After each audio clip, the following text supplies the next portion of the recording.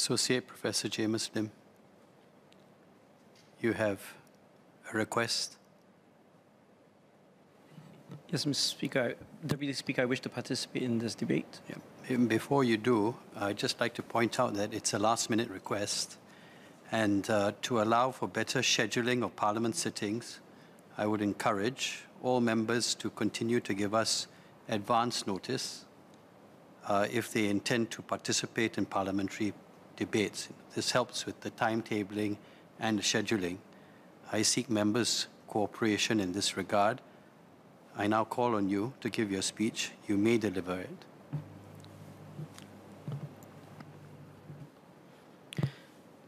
Thank you, Mr. Deputy Speaker, for the opportunity to participate in this debate.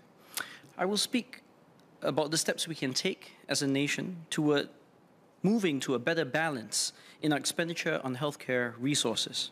I will share some details on why I think we can increase the carrying capacity of our healthcare system, perhaps to some detriment in efficiency and some marginal pressure in costs that will pay off, I believe, in terms of greater long-term resilience.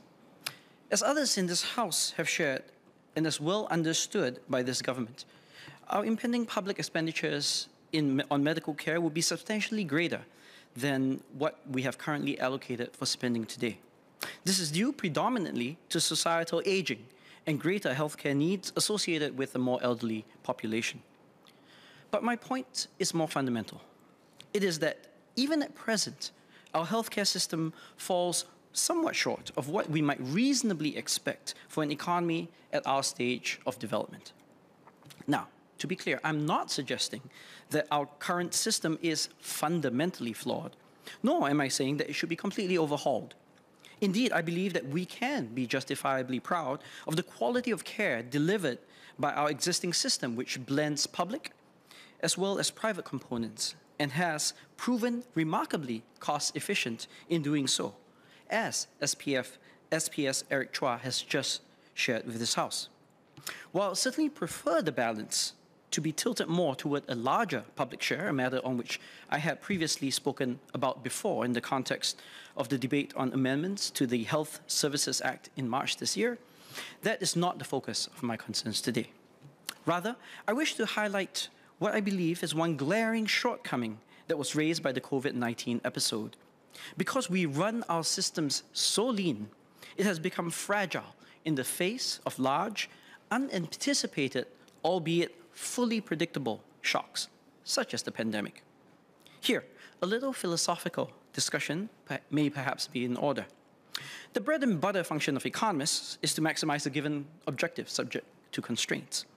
This generally means that we are constantly looking for optimal solutions, and we are very happy when we find such solutions. My wife often makes fun of me about how I gain enormous satisfaction by planning my visit to the grocery store along with my other errands, pumping gas, drawing cash, tapao dinner, so that I can make one smooth, continuous trip. In this regard, economists are easily satisfied creatures. But there is another, equally tenable worldview, and that is one often held by engineers. Engineers don't look to wholly strip systems of inefficiencies. They recognize that redundancies are important because while under normal conditions, such underutilized elements may seem wasteful, they are mission critical and can prevent the entire failure of the system during times of undue stress. Accordingly, they build bridges that can bear far more weight than one might expect with normal traffic, and then add a little more. They design planes that can run with one engine even when the other stops. They design power plants that can possess multiple fail-safes so that they can keep the whole thing running while a compromised part is being repaired. Sir, the number of ICU beds in Singapore per 100,000 of our population currently stands at 5.7. The average of the OECD and Association of Industrialized Nations is closer to a dozen, twice our number. Of the 4 economies that have a lower coverage than we do, only one, Japan, has a significantly larger elderly share in its population. More generally, our hospital bed count is also low.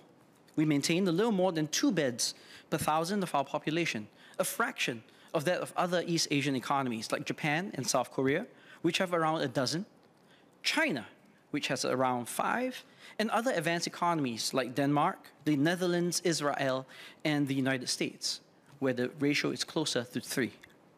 Now, to be clear, this low bed count is not prima facie evidence that there is a problem with the present system.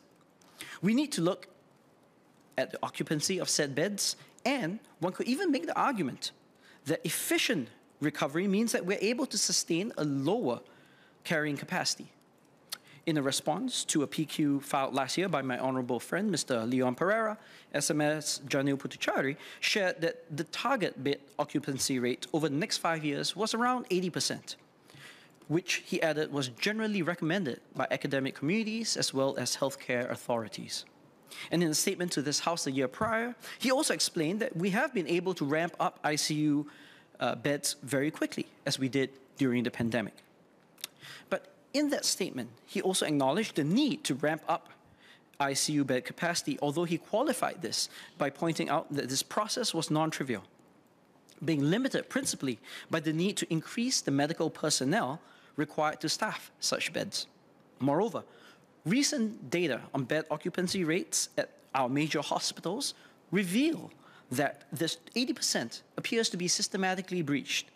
And over the past month, the rate has routinely exceeded even 90% in Tan Tock Seng, Ng Teng Fong, and Khoo Teck Puat. And that is under non-pandemic conditions. Taken together, these suggest that the government is both aware and that running our medical infrastructure too lean can come back to bite us during periods of stress, and that we have yet to fully address the problem, even though we are now back in normal times. MOH has shared that it plans to roll out a new health campus in Woodlands as well as another in Bedok. But the remaining projects are all expansions of current facilities. Will the minister be willing to share if these are sufficient to cater to not just the anticipated increases in demand due to an aging population, but also relieve some of the existing capacity constraints faced? Or will they be mainly focused on matching resources with new incoming demand, leaving current capacity largely unaltered? Now, this brings us to what appears to be the key constraint: medical manpower. At present, we also have a comparatively low coverage of doctors and nurses. As of 2021, Singapore has 2.7 physicians per 1,000 people, around 2/3 the OECD average of 3.8. Unsurprisingly, this has led to burnout, stress, and high turnover among our medical professionals, which others in this House have articulated. The solution appears straightforward, and it's uncontentious. We need to increase our supply of medical personnel. The government has stressed the same, that ramping up medically trained staff is a priority. The question then is how? There is a global nurse shortage, which the WHO estimates may be close to 6 million, and the International Council of Nurses, to be fair, an interested party, places this at a higher number of around 13 million. Given this context, increasing supply calls for us to attract as well as retain global talent in the short term, while looking for ways to expand domestically trained workers in the longer term. Now, the practical manifestation of our limited beds and doctors is that wait times for admission to a ward has remained elevated at many facilities. This has been most chronic at Khoo Teck Puat, although we've seen spikes at Ng Teng Fong as well as Sengkang General, which is located in the constituency that I represent. On certain days, this could lead to waits even exceeding 24 hours. The question we should ask ourselves is this: are we willing to accept the status quo, where our patients may occasionally need to wait for more than a day to be admitted to hospital? Perhaps we think that this is a reasonable trade-off to keep overall medical costs down. Or we may use this fact as symptomatic of a need to increase the carrying capacity of the present system. In my earlier speech, I offered some medium-term suggestions for how we could relieve some of the existing pressure on our system. We could consider increasing the number of recognized universities for basic medical degrees up from the present 100. For experienced doctors who have a long track record of working in other jurisdictions, we can simplify the application and accreditation process, perhaps with designated processes based at MOH that would seek out such doctors and encourage them to apply. As we compete for global nursing talent with other advanced economies, many of whom are facing their own nursing shortages, it also makes sense to train more of our homegrown workforce to take this on. We could offer more generous terms for trainees. We could fully waive course fees, for instance, which, to be fair, is already relatively modest, on condition that these trainees also work as nurses in Singapore for a certain duration after graduation. We could also apply this could also apply to those who would consider a mid-career switch. We can ensure that Skills Future funds not only fully cover conversion costs, but also perhaps provide more credit for prior training. For example, early childhood educators and teachers surely would satisfy general courses in communications, critical thinking, data analysis, and behavioral science, all of which are part of the nurse curriculum today. Easing the supply pressure will require that we go beyond policies on the quantity dimension. We could also work on price. At the simplest, this means that salaries in the field should rise. One existing limitation to more sustained increases in wages is that costs are already high. This in turn seems to be led by commercial rental rates for private hospitals, which can spill over into public pricing. The high rent is a function of, well, you guessed it, elevated land pricing. But it isn't simply about higher wages, if these are simultaneously accompanied by longer hours. If anything, it would be better to increase the total number of doctors and nurses while keeping hours sane. The total wage bill will remain the same, but the quality of care is likely to improve. We could also increase the number of tiers within nursing. The number is as many as 5 or 6 in other countries from our present 3 of enrolled, registered, and advanced practice nurses. This offers additional upward mobility pathways, making the profession more attractive for those contemplating entry.